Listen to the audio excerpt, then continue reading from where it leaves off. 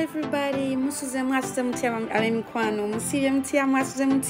I have to use a lot of words so kubabuuzako kubanga simanyi mwena je muli mutula byanenga fe awe tuli twagala nnyo or would like to apologize actually for taking so long to upload a new video. Tubadde so busy, a lot has been happening from our side. Nayenga tukomyewo with a new video. Tantane Bobi Wine nakurayo Bobi Wine yafunye yabadde ne press conference awo ewe Magere.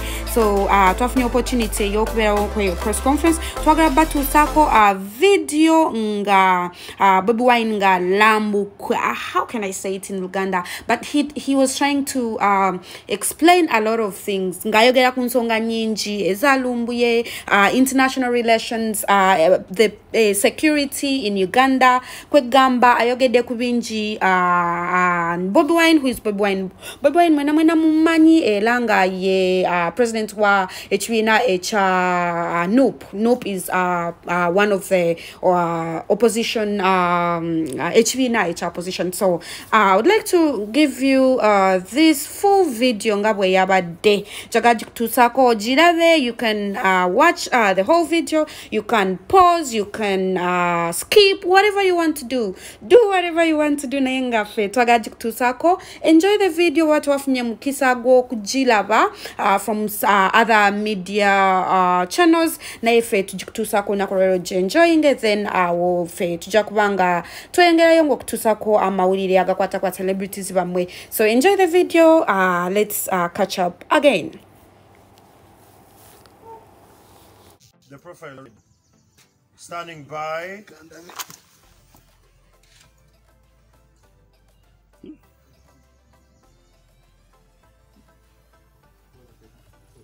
Profile yogenda ba.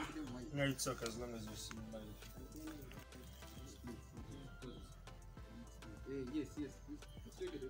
Ne number zimanyi waziri nya ba. Okay, we're gonna split, stand by, silence, and set. Mama. Banange nsonyiwa okutawanya mu katono. But it's live on YouTube. Yeah. On my Facebook. No. Again, they bearing the name. Current picture now that I can use. No, just go on the MTV Facebook. You then you just share the feed. No number. But there's a number to sharing the video.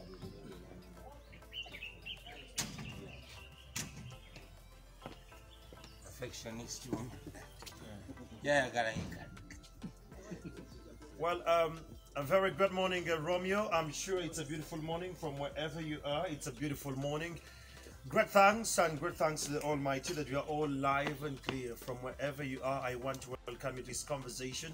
It's going to be a very great conversation today. We're live from Magere. Romeo, it was a very cold morning on my way here. It was quite chilly, but the beauty about it was is that at the end of the day, I got here safe and sound. All those watching us live from the different walks of life, I want to thank you for being a part of this conversation. My name is Kyamagero, and today's conversation, it's a conversation we had sometime in November, and we are back after the elections and all that. Today, in a televised address, just last week, President rebuked a couple of things. The country's army, police for heavy-handedness, and for the very first time in history, since he returned to office in January following one of the most bloodiest election cycles in Uganda's recent history, the president, Museveni, also defended some of the violence meted out against my next guest, and that is the National Unity Platform Party President, Robert Kyagulanyi, who is going to be with us this early morning. Now, this conversation is going to answer a couple of questions you and I have had in the recent past. So kindly share this feed from the different walks of life, those on Facebook and those on YouTube. You're so much welcome to this morning. Good morning, Honorable Kyagulanyi. Good morning, Andrew. It's Miracle. Yes. Pleasure having you. Good to have you again. It has been, I think, like we're getting closer, yes, since we last had a conversation. It has been very interesting. First of all, you had the president's speech, and that's the point. They could not wait to hear you the president's speech. That was last week. he said people like your team, the NUP, try to ignite the Kabaka, the Amin quality. What is your response to that? Well, I'll get to the Kabaka allegation later, but like you said, many people couldn't wait. Yeah. On the contrary, I couldn't believe, and I'm sure many other people couldn't believe that this is the same Museveni that was speaking. I mean, while we know that he's such a hypocrite, while we know that he's the person who lies with a straight face and wide open eyes, but again, this one was taken a notch higher. I mean, this is Museveni, who just in the short period before was, uploading security for beating me. He was uploading SFC for torturing me in Arua. He said they did it right. They say they beat me very well. Now this is the same person, again, speaking as if he's an opposition activist, condemning the torture, the brutality that is made by his own forces. I mean, they do it on behalf of him. They beat and murder Ugandans on behalf of him, and certainly on his orders. What do you mean when you say that he sounds like an opposition activist in one or the other? Because he comes to say exactly what we have been saying for the longest time. We've been condemning the torture, the brutal torture, the murder, extrajudicial murder of citizens. I mean, Museveni himself came out and uploaded security for murdering citizens, for pacifying the country by murdering citizens. And now he is here condemning it at the same time. Of course, besides the hypocrisy that he always represents, we are sure that he is saying this because the pressure is much. Museveni is saying, from who? The pressure from the citizens of Uganda and the pressure from the international community. You saw just the other day his friend, Omar el-Bashir, is going to be handed to the ICC, and we took Museveni to the ICC. So he knows what befalls dictators like himself.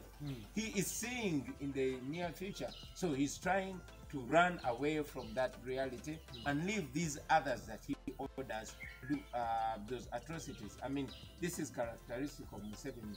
You saw how we used Kaihura to brutalize Ugandans, but when Kaihura was sanctioned by the ICC, Museveni left him like that. But Honorable Kyagulanyi, Museveni was on record last week. He said that there is no party that has upheld the human rights in this country like the NRM party. And he was alakat on that. He said, well, there are a few things that could go under the carpet, but the human rights, he says that they have maintained it. What do you make of that? Well, I call it hypocrisy, and if hypocrisy was a person, that would be Museveni. I mean, this is a person who, under his command, his son is overseeing the brutal arrest, kidnaps of people. Right now, as we speak, citizens are being held against the law in military detentions. James Mobiru, an elected councillor, is in Machindia military detention for dressing the way I'm dressed.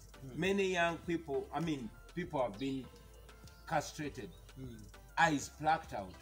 Women have been raped. You know this. Everybody knows this. And Museveni has always been applauding people that have been doing this simply because they were keeping him in power. Now he sees it's going down south, and he is kicking everybody else under the bus. And very soon, he will be picking these people and handing them to the ICC. But it is him that we are going after, because he is the chief priest of that brutality. And he said that NUP and the likes behave like terrorists, want to bring Kabaka and Amin. What is your response to this? Because you're saying he's hypocrite, he doesn't respect the human rights and all. But he says your party is behaving like terrorists. Not online, not offline. You want to bring back the anarchy that came the Amin regime and the separation of the Kabaka sect. Do we have the law in Uganda? Why doesn't the law work on us if we're behaving like terrorists? I mean, this is the same person whose security minister called us terrorists for speaking the truth. How come they have not, the law has not worked on us? Museveni has always been trying to use tribal narratives whenever he has no argument, you know? What do you mean? What in Kabakayaka? Because I'm in Uganda, you want me to apologize because I'm in Uganda? I certainly will not apologize for that. But again, that has been Museveni over time. Every time he has no argument, he does exactly that. You know, Museveni is the only person that can be compared to. I mean, in fact, even worse, he's doing what the Amin regime did times 10 or times, more than 10. So he has no moral authority to compare us with. Then, Honorable, one would say that maybe Museveni has respect for the human rights, but maybe his other structures, the directives, are not adhered to by his people. What do you make of this when he comes on the TV, on the media, national media, and says that, look, I've directed this and this, but it has not been done. This time I'm going to take charge. What do you make of that? Then let him be honest and say he is not in charge. He is either a hypocrite or he's not in charge, or both. What do you mean by that? I mean, how do you say I've instructed my forces to observe human rights, and then human rights are being abused under the watch of your son? He came on national TV and said the SFC, which was eventually under the command of his son, is the one that has been carrying out these abductions. The abductions, we mean people, citizens being abducted, tortured. Some have missed, not being seen again. Chibalama John Bosco, we've never seen him again. Our brothers from Kiseka, we've not seen them again.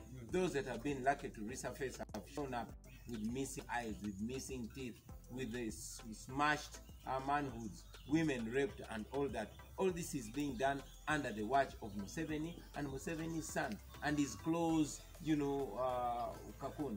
What do we make of that?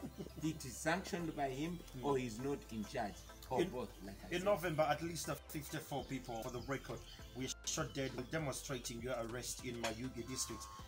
In this admission and claim of indiscipline, part of the justice you've been calling for, and for those who lost their lives, do you believe that the more we keep agitating and rather advocating for them to be released or to resurface, it will be justice enough? Of course, justice delayed is justice denied.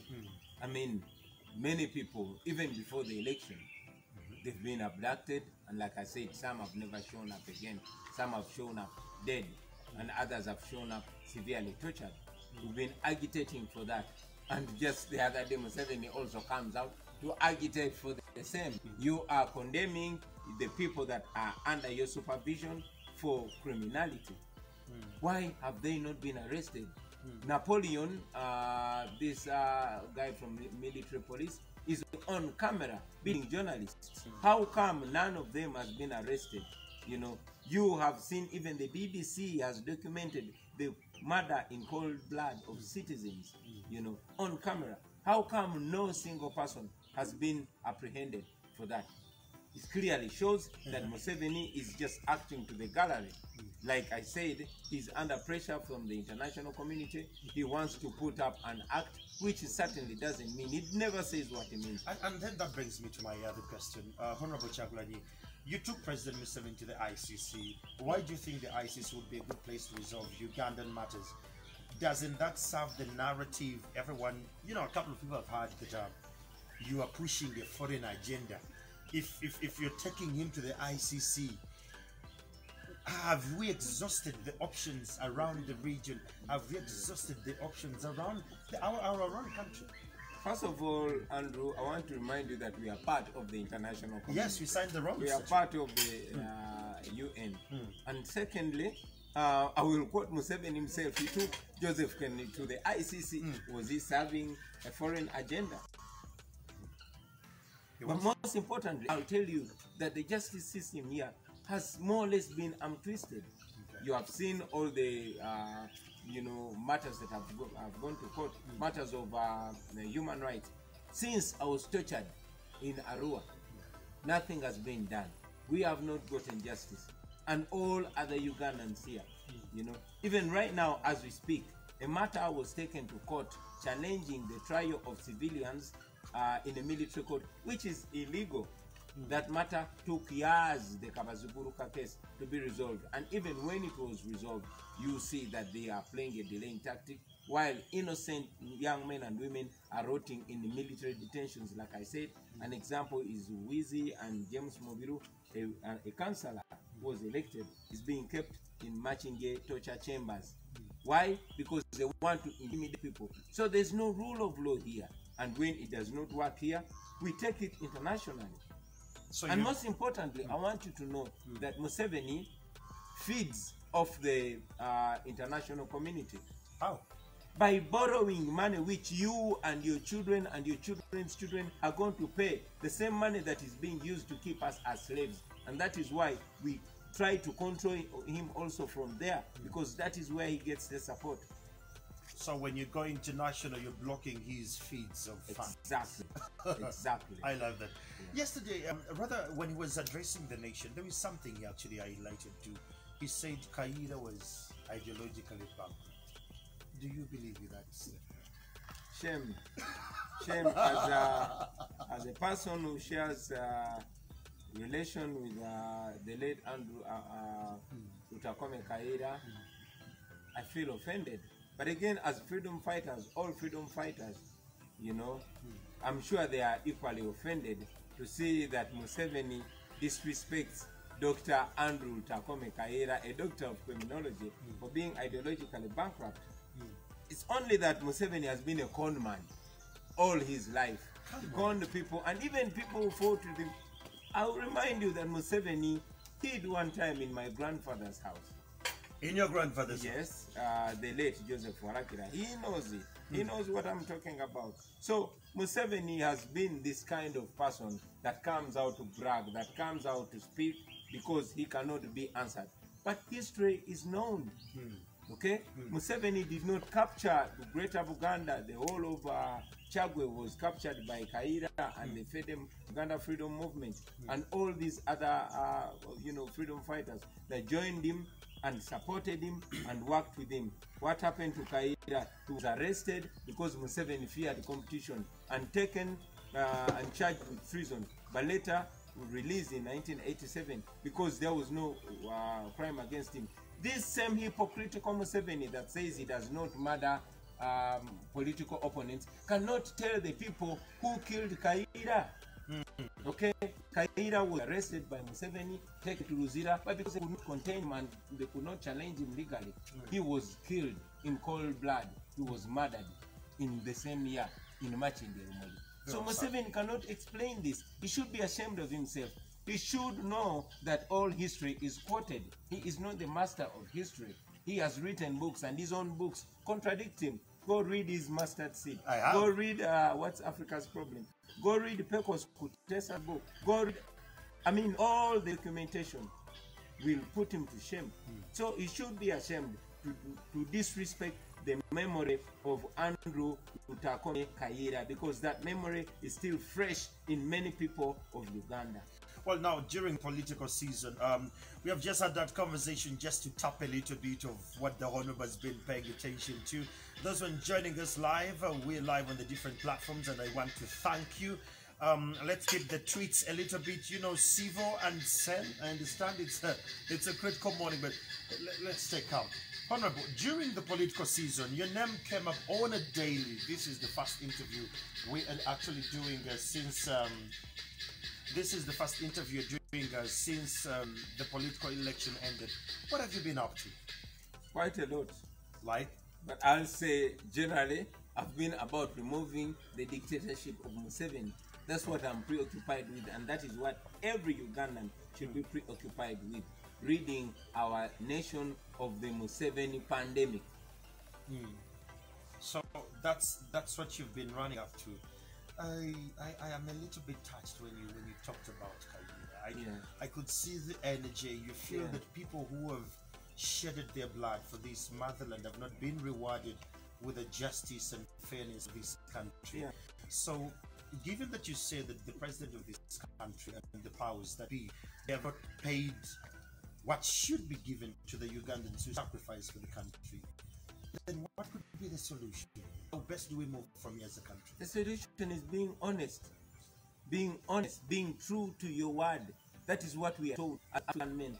Be true to your word. As simple as that. Museveni should remember that Chikunyu meeting that they had with Kaida, what they discussed. You should remember, I mean, Zain Aduli has always reminded him, you know, when Museveni reached out to Kabaka Mutebi in that meet to call him to, you know, convince him to have people support him, what was the understanding? The understanding, among others, was human rights, was decency, was democracy. That is what we struggled for. But again, like I said, Museveni is one person that will say a word and shamelessly go against it. This is the same person that wrote in his first book that Africa's problem are the leaders that overstay in power. He has been in power for 36 years and does not want anybody to remind him of what he said. This is the same person that said he would never be president beyond the age of 75. Okay. Then it brings me to the question, Honorable. Is it the Ugandans, we the people, are we gullible enough that we don't see this? What have we missed as a country? Because, like you said, he's a very cunning man. Haven't we woken up our eyes inside to see the cunningness that comes with it?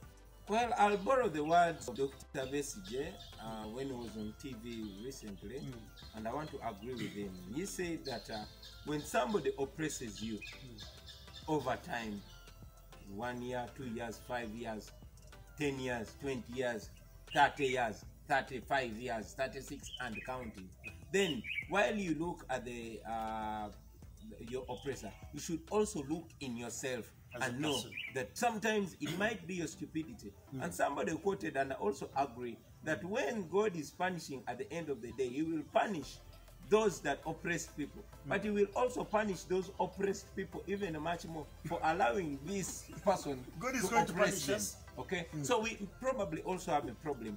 How come I'm the only one who is talking about this? I'm sure the journalists have been affected, the business people have been affected, the artists have been affected, the doctors have been affected, the lawyers, everybody has been affected by the Museveni misrule. How come only a handful of people talk about this? This should be the business of every Ugandan if this nation matters to you. Just this morning, and by the way, I want to also grab this opportunity to congratulate my good friend Dr. Ichilema, HH. Have you seen the fire in that country? Well, The tension? Zambia has done it. They've shown us. But this is something we should have done long time ago. Lungu tried to arm twist the voice of the Zambian people. The cameras but were he watching. couldn't. The cameras were watching. Cameras were watching all the time. Did you even sleep? You're following this? Of course I'm following this so much, and I'm sure everybody else is following. So like I was saying, Andrew, that we probably also have a problem, you know. Today, our struggle has been mainly a common man's struggle.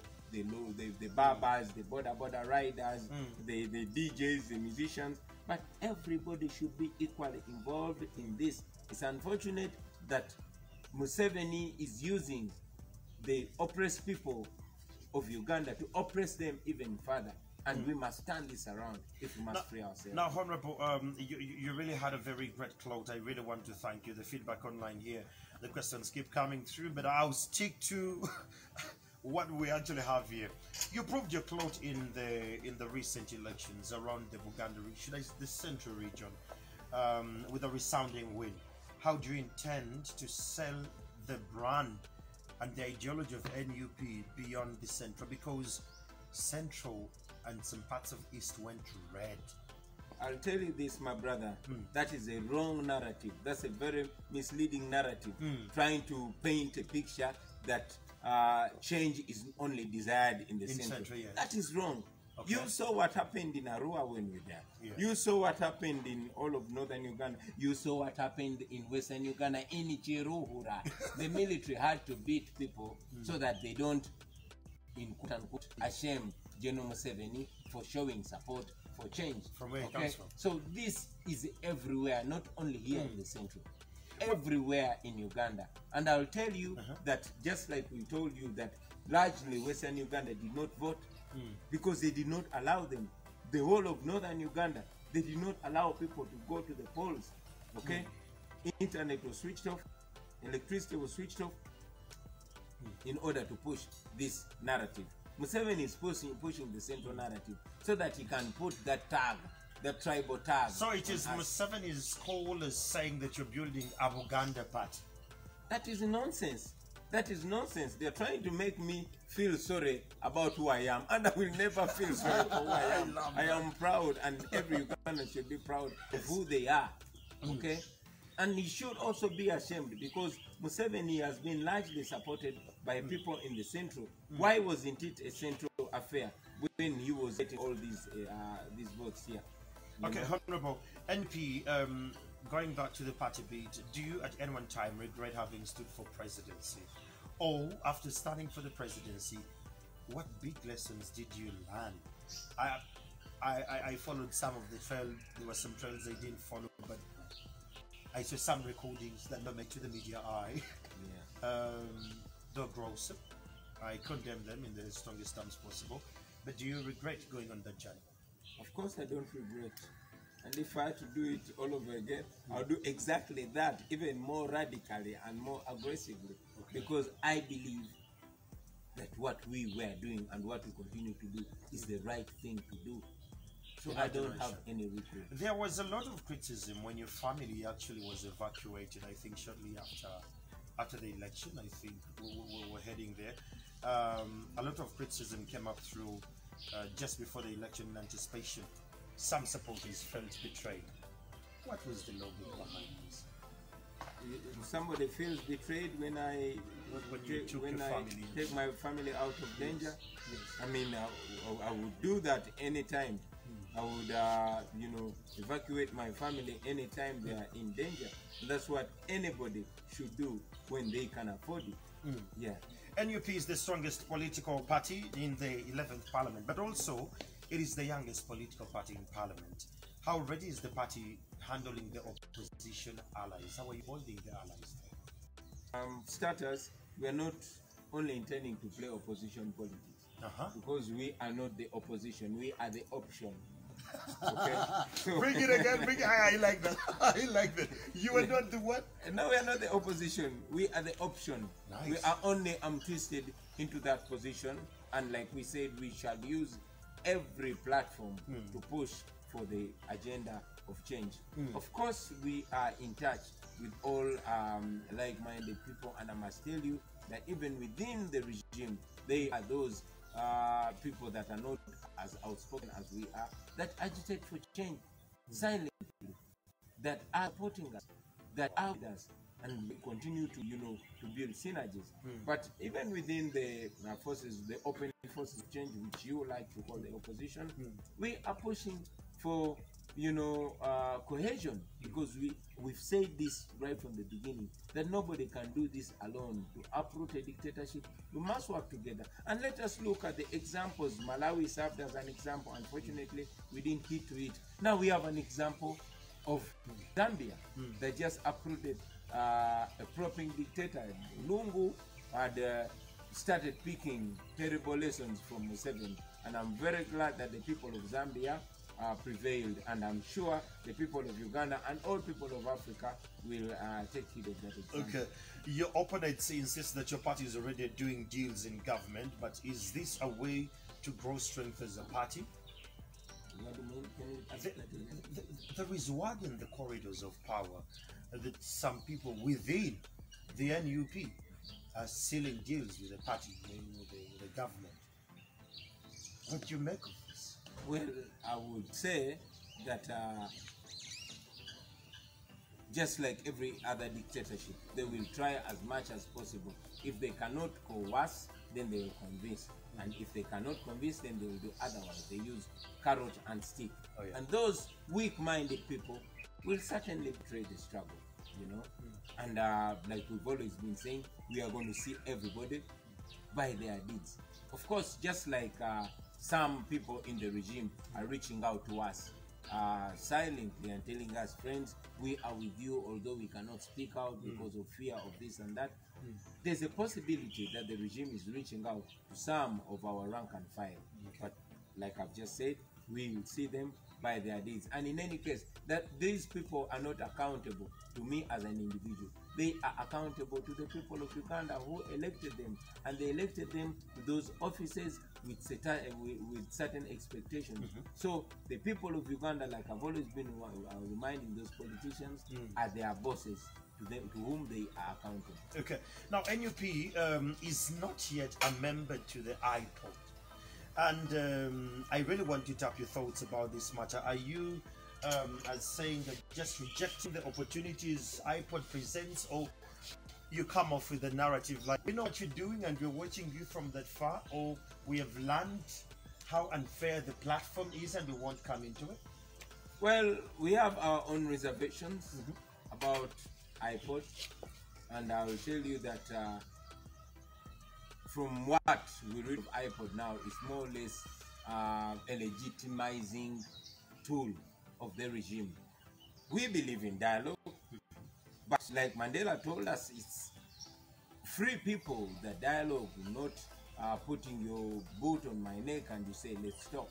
So there's no sense really us being in an institution aimed at dialogue when the regime is doing what it's doing, when we cannot be allowed to have our political activities, legal political activities, where we cannot be allowed to build our legal structures, where our leaders are under illegal incarceration, where our paraphernalia is illegally criminalized, and so on and so forth. So when that is still the case, then you don't expect us to be part of that iPod, because it doesn't make sense to us in any way. Wow. Yeah. That makes a lot of you've changed the entire perspective. I was looking at it. It is a yardstick to justify the current. Certainly. Okay, now in relation to international relations, let's just get to the border. You've had the pandemonium between Uganda and Kenya sparked by William Ruto the other day. Yeah. He was denied to come here, which is the first in the region we've had since 2019. So international relations with our regional neighbor has been sinking deeper and deeper. Rwanda, March 2019, Kenya 2020, over substandard exports. How can we deal with this to mend the fence? Because you can't hate the neighbor in the south, Rwanda, and again you have a problem with Kenya. Again, how best can we go about this one? Well, I'll tell you that Museveni and his modus operandi is a disaster, not only to Uganda, but even to our neighbors. I mean, many of Ugandans, especially the males, had a good relationship with Rwanda. See what Museveni did. But coming to Kenya, of course, the people of Kenya are the ones that have the right to determine who leads them. And I encourage them to use that right, to use that mandate to decide who governs them. You know, as brothers, you know that the people of Uganda and people of Kenya have always looked out for each other. When we were suffering with the dictatorship of Idi Amin, many refugees were housed in Kenya, and we don't take that for granted. Even during the Obote times, many Ugandans fled to Kenya. And in 2007, when there was post-election violence, Uganda returned the favor. I mean, when I was incarcerated in Kenya, I mean, in Nairobi, Bulu and Arua, you saw the people of Kenya standing up for us. So the people of Uganda and the people of Kenya are joined in a moral, fabric that cannot be broken. However, like I said, it's the people of Kenya to decide who rules over them. I can only say that the people of Kenya have seen what kind of disaster Museveni and Musevenism has been. So there's I would really encourage. Pull the tune. Museveni and Musevenism. Exactly. Museveni is a character. Musevenism then becomes a routine or a trait. Yeah. You're throwing it to Kenya. Yes, I'm telling the people of Kenya and the leaders of Kenya that there's no good example to pick from Museveni. You know, you want a leader that is going to, what kind of lesson is moral lesson is Museveni going to give to leaders of Kenya? What are we exporting? Exporting the injustice, exporting murder, exporting torture, exporting democracy, exporting dictatorship. What do we want to export to Kenya? So I would encourage the people of Kenya to avoid Museveni, to stay as far as possible from Museveni and Musevenism. When you talk about justice, I'm looking about the people who lost their lives during elections. Some of them, there was one I saw you around the roundabout of Musega when you're coming back from Masaka, I think. The ones who lost their lives during the election, how best could they be compensated, or their families? Well, first of all, we are not after compensation. We don't want people to be killed. We don't want you to kill our children and then you pay us, like Museveni was saying. They murder people wantonly on the streets, and he says we are going to pay them. How much money are you going to pay the family of Frank for killing their son? How much money are you going to pay the children for taking away their father, their breadwinner? How much money are you going to pay for the parents for killing their children? So we just don't want our children to be killed. Like I said around Rusega, that was Frank Senteza, who was murdered by military police under the command of one Napoleon. And all this was on camera. Museveni is pretending not to know that. What a hypocrite. Let's go still back in the diaspora. Many Ugandans have suffered, and we don't have, should I call it, strong functional embassies in the diaspora. We only have a pact with Georgia as a country, but then we have Kuwait, we have Abu Dhabi, and all those. You've had these people in the Biyumbas suffering. How best can a nation navigate this? I've seen it with my eyes. I've seen Ugandans being traded, being sold, like the 18th and 19th century slave trade. I've seen that. It happens as we speak. Every day at Entebbe airport, girls as young as 13 are being put on the plane to go and serve as maids. But you know, lots of abuse, lots of torture and dehumanization have been ongoing. Our embassies have been reduced to playing politics and to spy on Ugandans that are expressing themselves, especially on social media. That explains why. When you come to Ugandans expressing themselves on social media and being spied on, now that brings me to the issue of Lumbuye. Yes. Who should I say is a fanatic of you? Not a fanatic of me. He speaks the truth. Although, of course, I'll tell you that sometimes some Ugandans express themselves in a way that I may slightly disagree with. But like one writer said, I disapprove of what you speak, but I will defend with my life your right to say it. When Stella Nyanzi was expressing herself, although sometimes we didn't agree with the language that she was using, she had all her right and we stood with her and supported her. When Frank Gashumba was expressing himself, sometimes I disagreed with his direct attack on the Buganda institution, but he had the right to express himself. Similarly, Fred Kajubirumbi has a right to express himself and he has a right to safety. Many Ugandans feel safe criticizing the Museveni dictatorship from a safe distance because they know what happens to people that speak the truth here. Many of them are killed. This is a guy who is advocating for a genocide against fellow Ugandans, announcing our king dead, insulting the Buganda institution, like you're saying.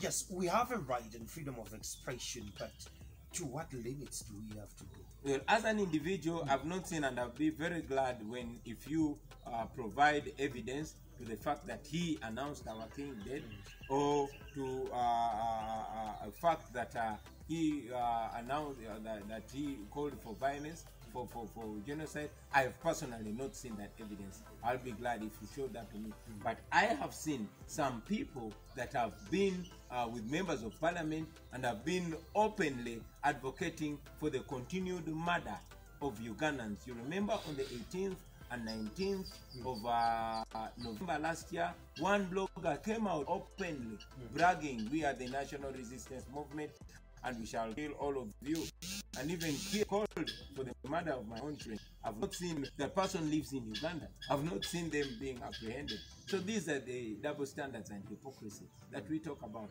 But anyway, like I was saying, everybody has a right to express themselves. And if anyone has a problem with them, we have national law and we have international law. and no crimes, especially internationally, can go unchallenged. Of course, two wrongs don't make it right. And those ones just joining this conversation, we are live from Magere here in Chadondo, and we are with Honorable Robert Chagulanyi, the NUP National Unity Platform Party President, and we're looking at a couple of things. Honorable, what's your thought about how COVID-19 was handled? The first wave, the second wave, the execution, the implementation, the funds. What do you make of it? The funds. The COVID pandemic was in the first place politicized to the benefit of the regime and utterly mismanaged. You remember that fighting the COVID-19 pandemic is fighting a disease. It's only in Uganda that we are fighting a disease by, you know, empowering the military and the police. We fight the disease with guns. When I was still in parliament, billions of money, dollars, were borrowed. And like I've always been saying, you, your children, and your children's children are going to pay that money. The mismanagement, you've seen it according to the parliamentary reports and the Auditor General's reports, although the culprits are only elevated, you know, they are not punished. But the corruption messed it up completely. It was politicized to help Museveni keep in power, to hound the opposition, blocking communication, blocking campaigns, while everywhere else, everything else goes on like it. Today, as we speak, or even in the recent past, in the first lockdown, nothing was being observed like an SOP. It was largely politicized. You saw the constant passing of soldiers and police officers, not doctors and medics. While the medical schools were closed, the military and police schools were open. That is how the Museveni regime handled the pandemic, and that explains why it went out of hand and continues to go out of hand. Some NRM bloggers online, they say that your campaigns were the super spreader of the pandemic.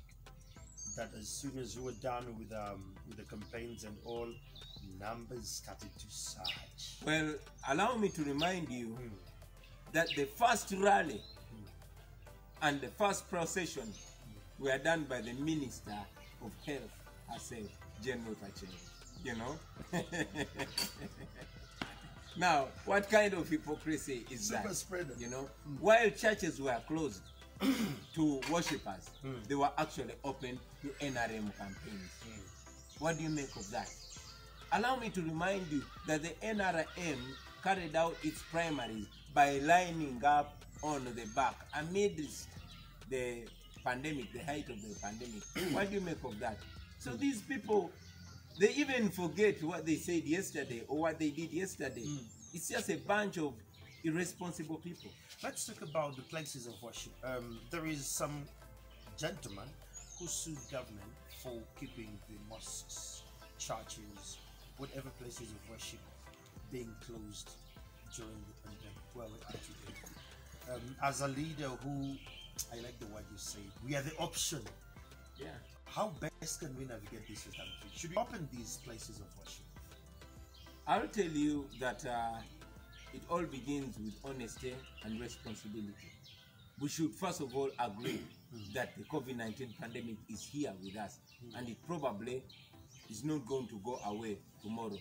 How do we go about this in a moral way, in a decent way, but in a practical and realistic way? If we are to maintain this hypocrisy of the Museveni regime, then we are going to go around in circles. We are going to lie to each other. We are going to block our places of worship while people are converging in other places. I'll tell you that the lockdown is largely where the media sees. Go outside Kampala. You know, it's business as usual. So what are we doing really? And that brings me to schools. Should we use the same approach when it gets to schools? Certainly. I mean, other countries have opened up schools. The schools have been closed more or less for 2 years now. For how long is this going to go on? look at, I was talking to my wife the other day because she runs an NGO that largely focuses on uplifting the girl child, the Caring Arts Uganda, and we were in Ruwero the other day with Ruwero Triangle MPs. We were looking at the statistics by UNICEF. 22.5% rise in child pregnancy, and it's largely linked to the lockdown. Now, what kind of mothers are we going to have? What kind of generation are we building? So it is important that we put the funds and the facilities and the logistics that we have to what functions. If we have a government that does not only focus on keeping itself in power and silencing critical voices, but serving the people, then we would have certainly come up with a solution to ensure that we keep our children in school, but observing necessary SOPs that are not only to silence people, but to benefit the wananchi. That makes a lot of sense. When you talk about it, brings me, just last month, the Prime Minister, Honorable Nabanja, was very furious. I'm sure you must have seen this on media. She was very furious about the relief that was sent to Kasese. She was like, this is substandard, this is below the belt. And she has, flipped tables in there. And this fishmonger, like some people want to call her, seems to be like she's shocked at what she's seen. What do you make of all this? For Nabanja to say she's shocked is hypocrisy. Again, she was in parliament with us when we were looking at the bins that they were serving people. Really? in the previous in first lockdown. She must have seen the because she was not prime minister then, but she certainly saw the food, the substandard food that was being served to our people. And that has been the case. You've seen the not only the amount or the number of masks, but also the quality. If you have a poor quality government, it is only going to give poor quality services. You understand? So Nabanja should not pretend to be shocked. It shouldn't shock her. That is their modus operandi. That is what they do. That is NRM and Museveni. That is how rotten they are. And they should come to terms with that reality. And then that brings me to the question, what do you have to say about the fishmonger cabinet? What do you want me to say about it? Because he said he's using people you're not used to. He's using people with a rare gene of dynamic at play that you don't usually see these faces, led by Nabanja, of course. Well, we see these faces, I'll tell you. And I'll tell you that this is an illegitimate government. Okay? I'll tell you that Museveni is an illegitimate president. The guy you are talking to right now is supposed to be the president of Uganda because he is the people, he is the one the people elected. But because Museveni, by the barrel of the gun, forced himself to the people, he's trying to change the narrative to divert every here and there. And that's why he keeps, making all stunts. But I'll also remind you that even the people in office, these are only office bearers. They don't have the power. How else would the prime minister of a country come and claim that she's being intimidated? Mafias. Yeah, mafias. Everybody has been talking about mafias. Who are the mafias? I mean, ask the chief mafia himself. Honorable, let's look at the way forward as a country. NUP 2022. We just have a few more years to the next election. The government, I'm sure it's already having its strategy. What is there for the NUP? What are the plans like? If someone is out there and supports the NUP and they want to know how best can they plan it, what's their call to action? For starters, it's important for our people, all our people, to know that we are being held at gunpoint. It's very, very important for us to know that. You saw that people went to the polls, but their voice was suffocated. That is the status quo. That is where we are. And we shouldn't wait for 2026, 2024, not even 2022. Do what you can whenever you can do it. Yeah, that is how, that's how dictators are overpowered. You saw Bashir, it was just about a year or thereabout after he announced himself having won with over 80% of the vote, but he was removed by the people. That's how the Mugabes, the Gaddafis, the Blaise Compaorés of this world have been removed, and that is the same way that Museveni is. Museveni is not a democratic leader. So don't even deceive yourself that, okay, it's politics as usual, have come out of an election and we are going into another election. No, that is not the case. Our strategy has always been taking on the Museveni regime, both locally and internationally. And like I've briefed you, internationally, we are trying as much as possible to make it clear to the international community, which is responsible for keeping Museveni in power. You see, Museveni... So do you mean when we vote, it doesn't count? Someone sits out there in the void and decide for Ugandans in the international forums? No. I am telling you that our vote doesn't count because the rebels that took over our country by force in 1986 are still behaving in the same way. They are still the same people that deceive us, put on a democratic face, but when it suits them, pull out the gun and muzzle the voices of the Ugandans. However, the international community is equally responsible because the United States of America gives almost $1 billion every year to the Museveni regime, to the Museveni military, which Museveni military is responsible for killing Ugandans, for murdering, raping people, and keeping the democratic voices suppressed. The same to the European Union, the same to all these other donors. So it is our responsibility to go onto them. You saw Ugandans recently demonstrating against the IMF money that they were giving to Uganda. Why do you support an illegitimate regime? Why do you keep giving money to this regime, which money is being used against the people? But you see, Honorable, you're saying it's an illegitimate government. Yeah.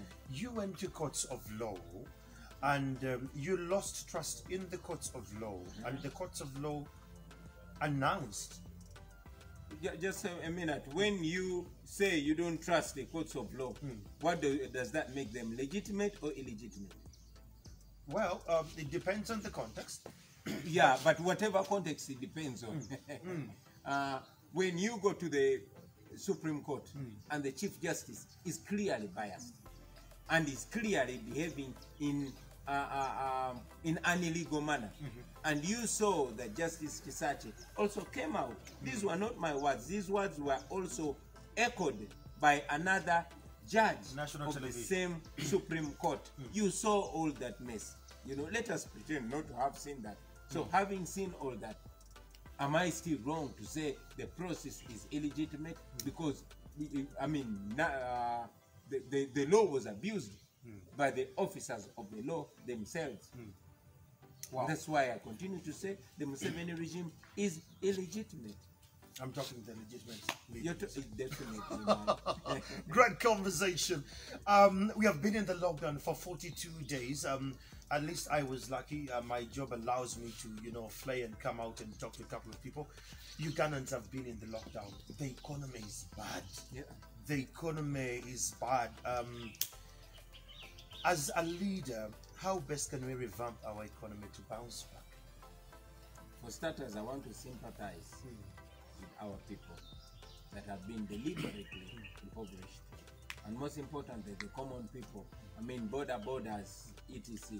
You see, this is a kind of regime that believes that you cannot rule over prosperous people. You can only rule over poor people. It explains why it's the lockdown that is being used to chase people off their land.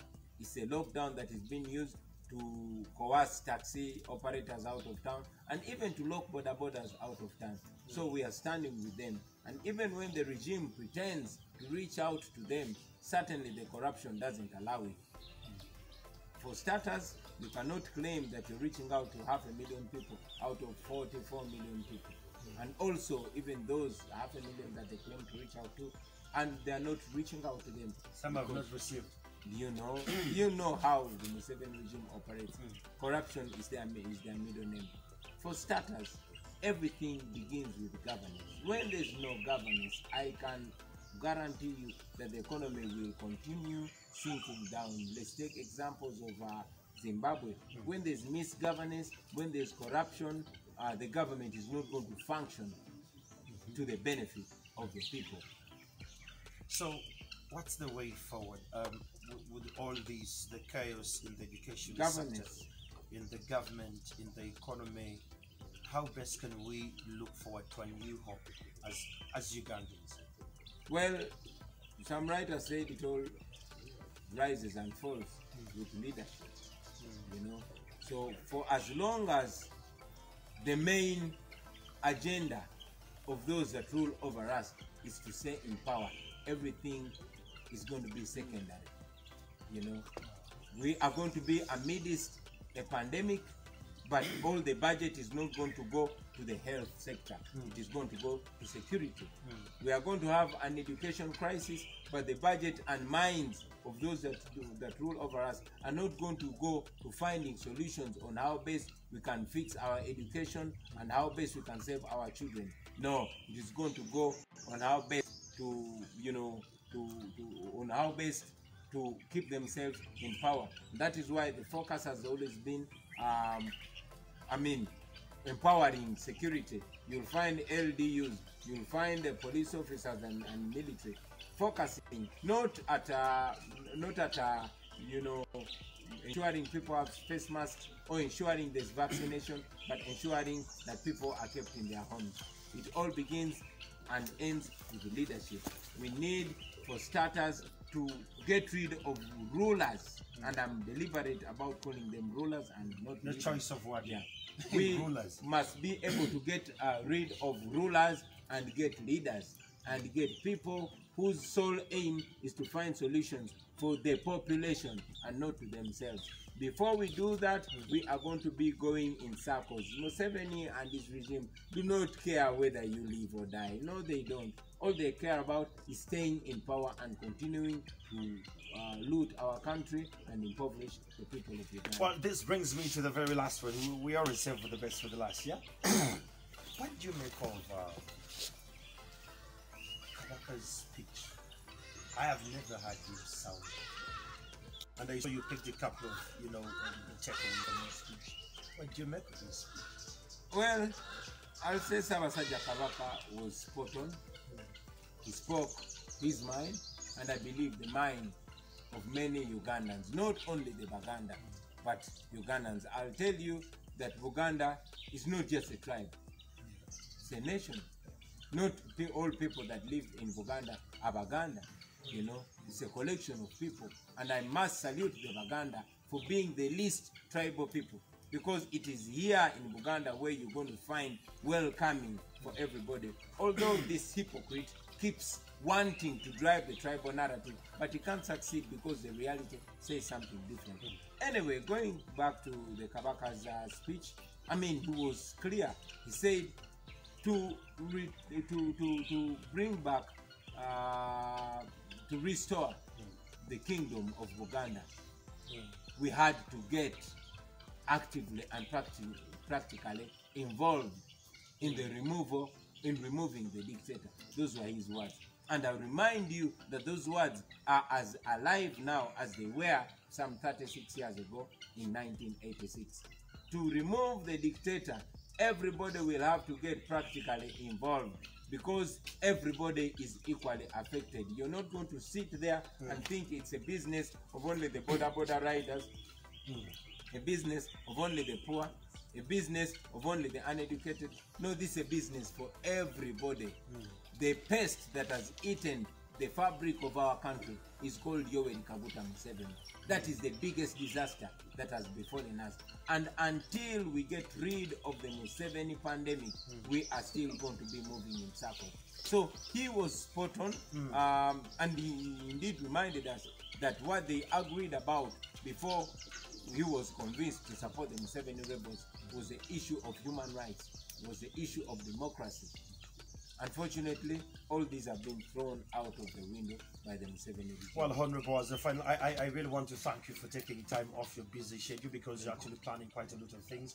But I'm extremely very grateful that you've taken time to give us an ear and share with us your opinions. As we're finalizing, what are your last words to Ugandans? That's Kyamagero, take it away. Well, to the people of Uganda, I'll tell you that it's not over until it's over. We all must get involved in the effort to remove the dictatorship of Museveni. It does not matter whether you are NUP, it does not matter whether you are DP, whether you are FDC, whether you are UPC, or whether you are NRM. Misgovernance affects us equally, and this pandemic should have shown all of us that we are all vulnerable. When money is borrowed and instead of fighting a disease is diverted to other corrupt ventures, we all suffer the same. We've seen our people die. We will continue to see our people die, and we'll cry until we make an effort to try and get rid of the Museveni dictatorship. The fight is not over. We are continuing, and everybody must get involved. Do everything you do. Do all you can, and do it with all your might to ensure that we overcome this. Because, man, if we don't, then we are sentencing our children and our children's children to this effort again. I congratulate the people of Zambia. They just gotten rid of an autocratic leader. We too can do the same. I also want to take this opportunity to wish our brother who is on camera a happy birthday, Elvis Kolovazi. It's his birthday. Did you know that? Oh, there you go. Happy birthday, my brother. To our brothers who are in jail, those that are incarcerated. I know that some of you may not be able to see us, but we continue to fight. You see now the dictator is shaking. He comes out to deny the things that he's doing. Why? Because that is pressure from the citizens. That is pressure from the international community. He knows that what he's doing is wrong. He sees that Bashir is being taken to the ICC. And Museveni knows that he is next online. So he's trying to clean himself so that he throws this to the candy holes of this world, to others. But we are coming for you, Mr. Dictator, and you can run, but you cannot hide. I can guarantee you that one day all this brutality will be paid for. I thank you. Thank you so much. That is Honorable Robert Kyagulanyi Sentamu, and we're coming to the end of this conversation. I really want to thank those who have been online. We didn't have an interview. We always root for a conversation. We've had a conversation once in a while. Those who have actually picked one or two things, you can run with it. I'm Andrew Kyamagero, connecting back to studio with my colleague Romeo Busiku. If you can hear me, that's all the NUP president can say right here from Magere. Good morning.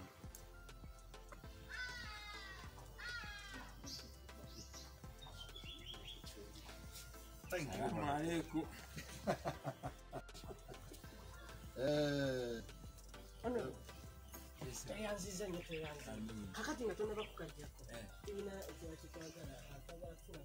The Uganda version. Yeah, you can start. Elvis, young interview. Elvis,